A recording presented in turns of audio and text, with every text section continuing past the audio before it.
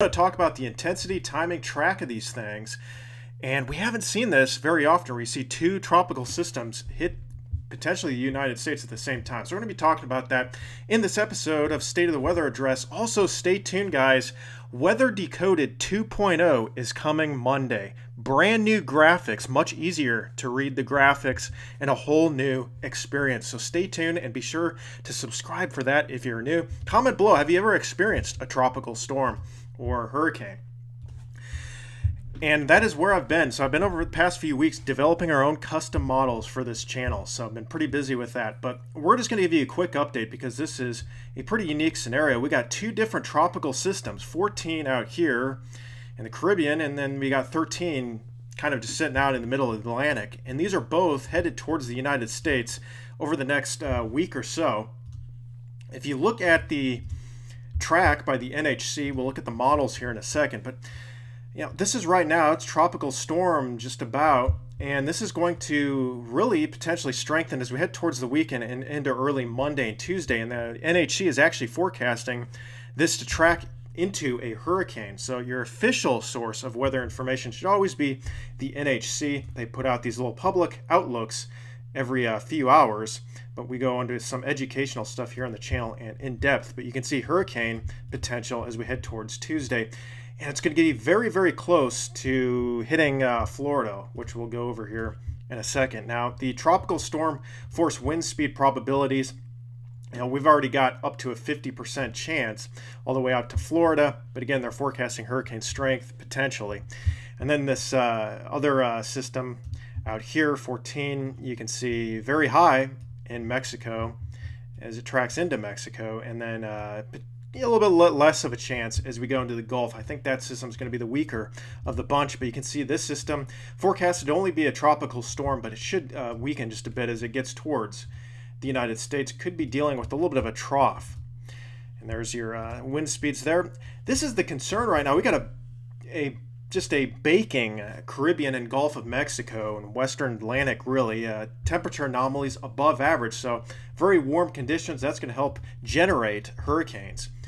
This is going to be our models now, and we're looking at the GFS, and we'll compare it with the Canadian. This is 48 hours out. What I'm going to do first is I'm going to show you kind of what's going on here. This is our 13, and this is 14 right here. So that's what we're going to watch on the models. Okay, so you're looking at 14 here. You can kind of see some spiraling developing in the cloud. This is still trying to get organized, but you can see a little bit of rotation right here. And this thing right here is a trough. Now, troughs typically suppress these hurricanes, or the hurricanes will get latched on and they'll turn into kind of a low pressure, extratropical type cyclone when they hit the land. But these troughs can inhibit things. The timing of this trough will be critical. This trough is expected to move to the east, and ridging is expected to come in here. Here's the trough in the GFS. You can see height anomalies. That essentially means lower heights than average. And you see that dip right there, that's a trough. Typically little storm systems and wind shear develop along this, and that kind of kills hurricanes. When you have very strong upper level winds, it stretches those hurricanes out and it kind of just keeps them from organizing. But there is a ridge moving in, and as you see as we head towards early next week, and we'll go 102 here, and this is Monday now, you can see the ridge is kicking in. That trough is way off to the east. You get some ridging, and there's your little system there and your other system right there. And those will go kind of right in between those into the weakness, and that really could be the game changer here if that shear is weak. All right, so we're going to look at Monday here. This is going to be Saturday, excuse me. And so this is not too far here. Now you can see 13 sitting right here. It's a 105, pretty weak still. This is the MSLP. This is by the GEM computer model, and you can see that right there, pretty weak still. But generally weak winds, maybe tropical storm force in both areas here on Saturday.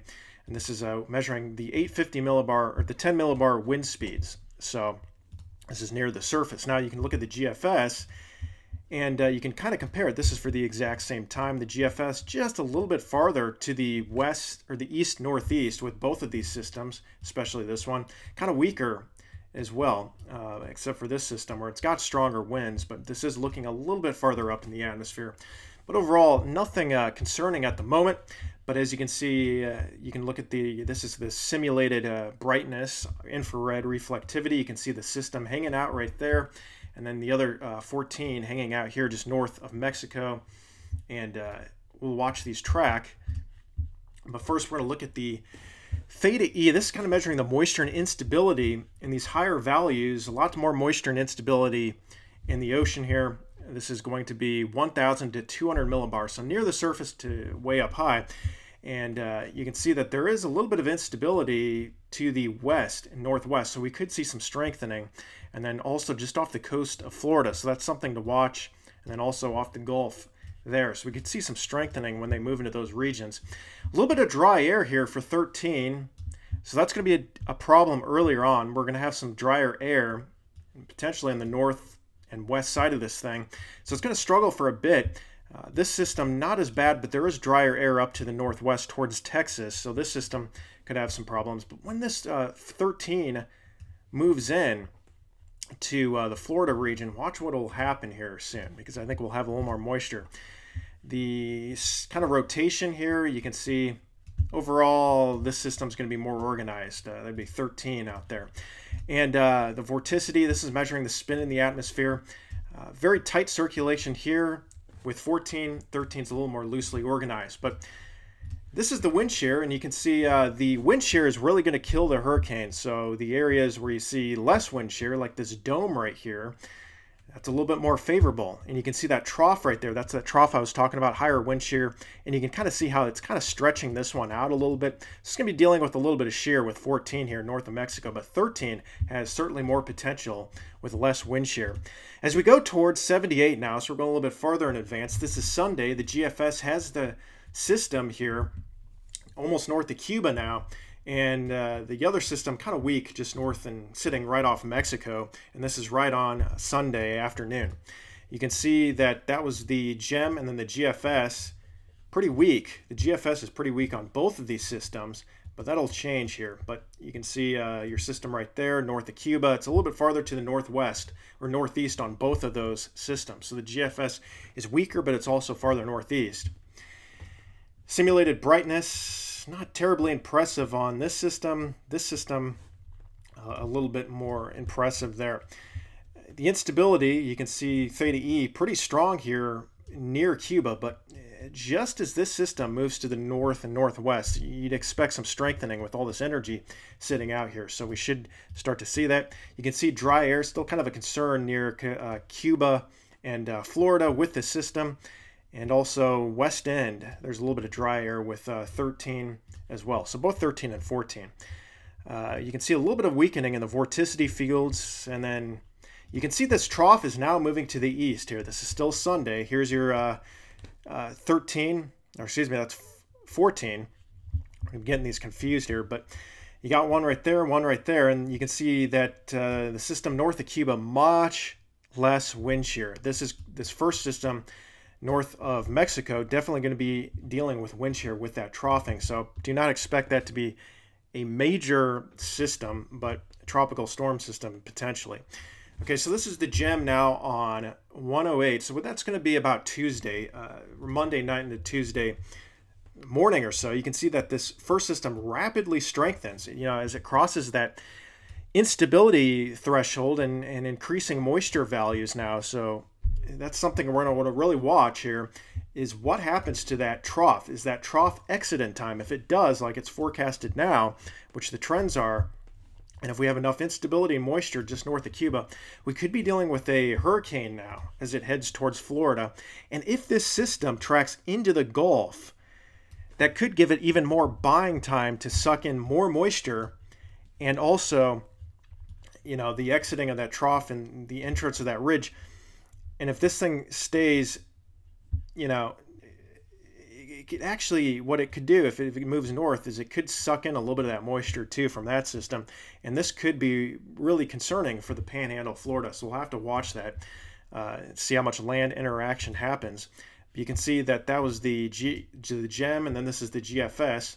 It actually strengthens this system out here. And again, the system to the west is a little bit weaker.